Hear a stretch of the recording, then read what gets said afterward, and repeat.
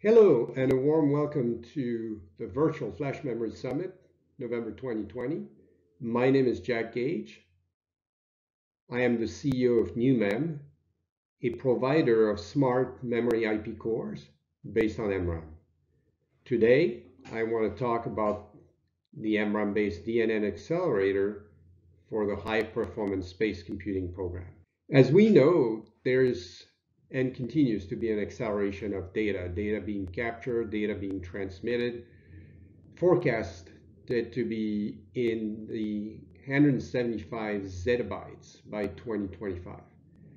Those are numbers that even us memory expert cannot grasp as they're so large.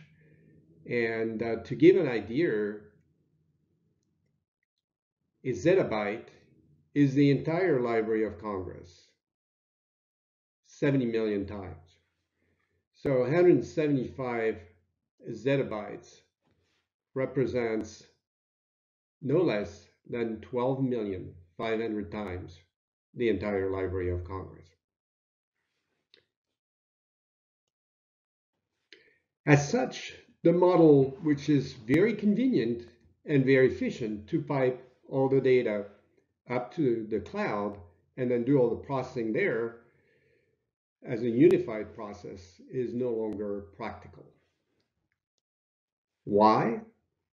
It just takes a very large amount of bandwidth. And if you imagine here a space application, that's the acid test. Data is being collected by sensors or an autonomous rover, which may have north of 20 cameras collecting a huge amount of data, transmitting to the spacecraft or the space station, and then transmitting back to Earth to the servers where it can be accessed by multiple locations here. Tons of bandwidth in this model, traditional model, being piped to the cloud. Very slow data transfer, impairing data in the analytics in deep space. That communication from the spacecraft to Earth may take over 20 minutes. It creates delayed action and decision. God forbid you would be on a spacewalk in a difficult spot, needing to get some analytics being done, and you have to wait there for 20 minutes until you get a response. Definitely not practical. Security is also an issue. As more and more data is piped bidirectionally, it is more prone to cyber attacks or security attacks. So like most systems, and especially for NASA, distributed processing is the way to go. Where now at the sensor or the rover, whatever equipment, intelligence would be built in, and then more intelligence would be built in the spacecraft with a capability of compliance instead of intermittent connection or no connection, enabling to have those faster data analytics could mean saving lives or saving very expensive space equipment. Better power efficiency, better security, not only due to the transmission, but also the fact that with intelligence, you can fight cyber attacks more efficiently. And then scalability. Now you can add sensors without bogging down the entire system. So it is very relevant, and clearly the acid test of the requirement for distributed system. So let's take a look at the requirements of this DNN accelerator program for NASA. In general, NASA is looking for high performance under the size, weight, and power constraints of space missions. They call it SWAP. And their goal is to reduce that and shrink that SWAP. Data retention is important for power loss or any kind of environmental instabilities. High endurance, being a space application, and also wide temperature range. Radiation tolerance, and the ability to do the autonomous data analysis so that they can be a faster response time and adaptive learning right at the spacecraft or even the intelligent sensor side. Security, more and more, obviously, cyber threats are increasing, and with more data and analytics, the ability to understand what's going on and take some actions right there at the spacecraft. So some of those applications, we talked about intelligent sensors, the self-driving rover, definitely unit which is somewhat comparable to self-driving cars, albeit with a different environment. There's obviously not as many rovers on the moon or Mars than there is cars here. So slightly different requirements, but the same need for capturing and processing a lot of data. Deep space with or without human. All kinds of monitoring. Wearables for astronauts. And we talked about cybersecurity. So let's look at those requirements in terms of the project, this MRAM-based DNN accelerator. And what does MRAM's role to achieve those goals? One, in terms of power, MRAM provides lower power solutions. They're much lower standby power, in excess of 20x lower standby power. And they're also smaller.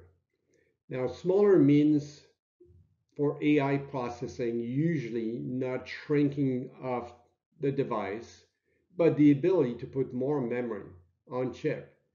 More memory on chip means less back and forth to the DRAM, which is roughly 57x more power than an internal memory processing. So overall, MRAM enables capability to lower power both inside the chip and by reducing the data transfer back and forth to an external DRAM. It is non-volatile, so if power goes off or there's any kind of intermittent power failures, the data will be retained, the code will be retained, the coefficients will be retained. So it's quite efficient to avoid data loss, but also recover very quickly from a power loss. MRAM is relatively high endurance.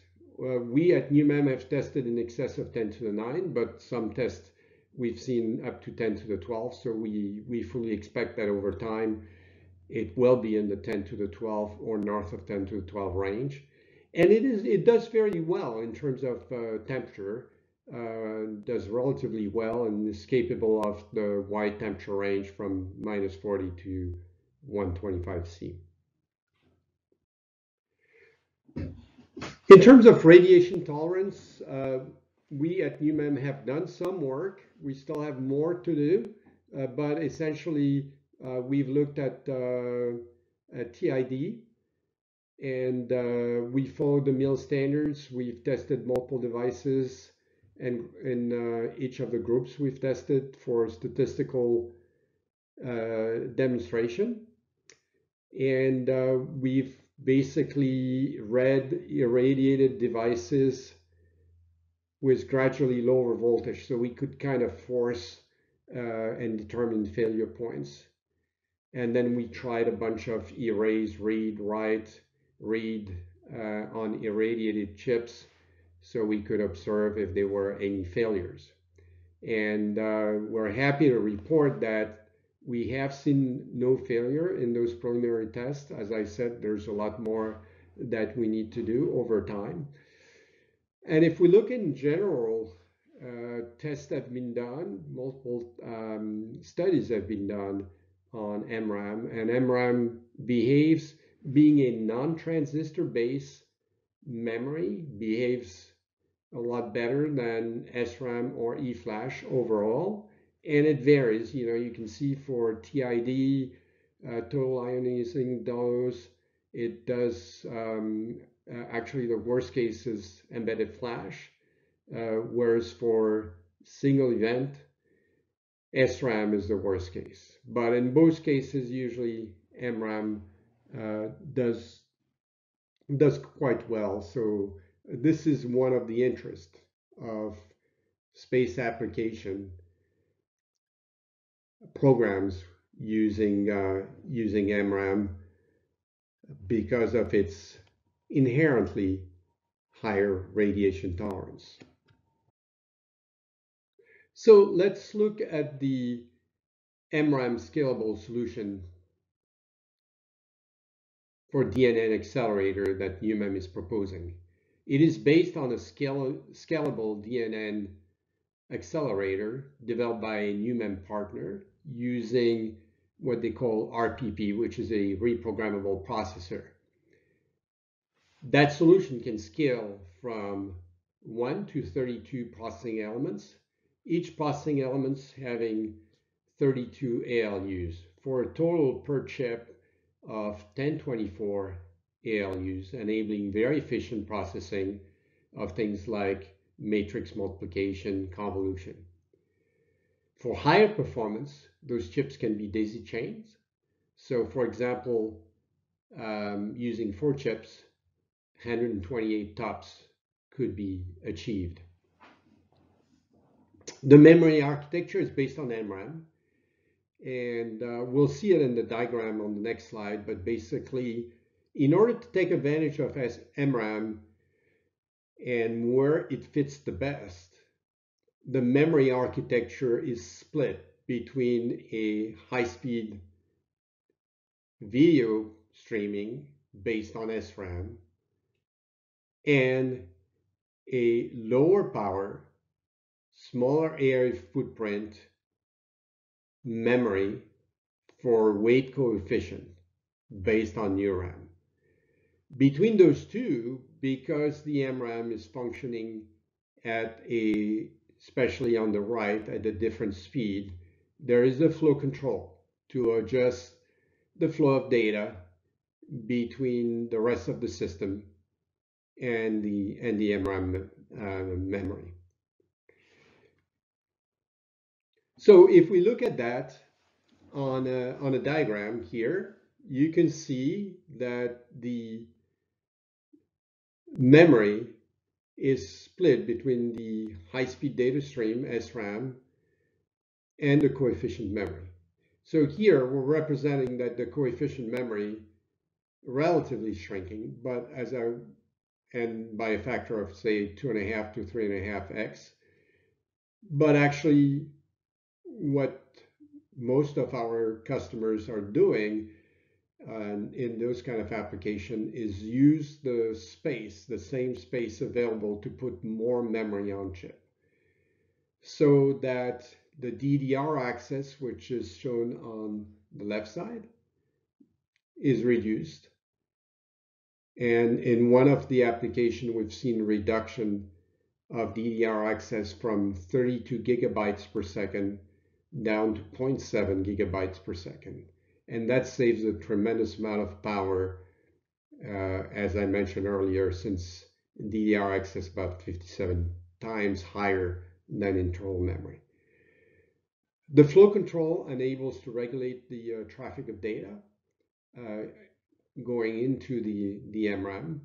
And the MRAM is usually pretty fast on the read. So on the read times, especially by using the customization that we provide, we can go into large word sizes and ability to use parallel banking or pipelining. And so on the read side, usually we can pretty much be at speed into the processing element.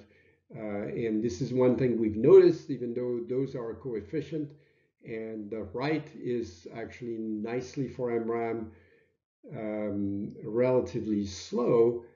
The read needs to be fairly high performance to be able to get all the coefficient into the network very rapidly. And so that is all processed by the processing engines, which, as I said, is scalable from 1 to 32. The benefit is not only the reduction in power by going out to by reducing the DRAM access, but also the memory itself is much lower power. So we're talking about 20x, a large amount of that memory is actually idle.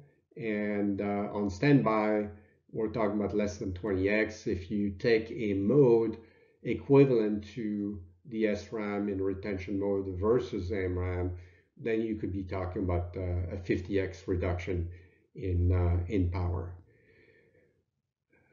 And as discussed earlier, it has the benefit also of this radiation hardness, which is obviously critical for NASA and space applications. Now let's take a look at the software for this DNN accelerator. For any AI chip solution, obviously the software is paramount to being able to tap on the performance provided by the accelerator. And so there is no good AI chip solution without a strong software framework. In this case, this solution is leveraging CUDA compatible software. So the CUDA compiler, as well as all the CUDA libraries, making it easy for users to program the device. It also has a graph compiler, so it can automatically do the performance optimization and take advantage of the hardware and memory on the chip. In addition to that, it can cover multiple AI frameworks like the TensorFlow and provide DNN libraries, OpenCV, as well as the ability to simulate at the ISA level for faster simulation. Representative neural networks for this space application include functions for sensor fusion, terrain mapping, navigation, and guidance, with algorithms like MSGNet, MSNet, VGG16, YOLO, and ORB/SLAM. So also representative is ResNet, and we look here at how it behaves using an RPP8. So using 8 processor engine versus NVIDIA TX2 and Xavier. We're looking at it both in terms of a high performance mode and a low power, high efficiency mode. In the high performance mode,